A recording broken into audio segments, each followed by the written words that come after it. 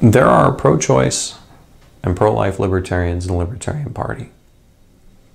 I'm proud of that.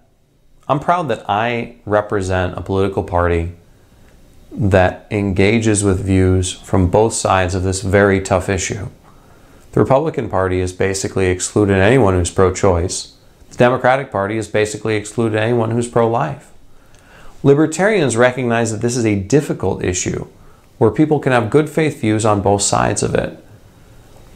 What we found is a point of agreement, that between the pro-life and the pro-choice libertarians, we all agree that in an issue that's this sensitive, that's this difficult, that is this philosophically challenging, we agree that government shouldn't be involved.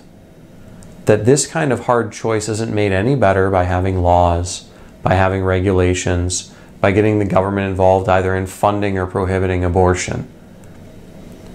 We can't agree on everything. No one can. But we have found the thing we do agree on, which is that these sort of decisions are so difficult that government doesn't make them any better.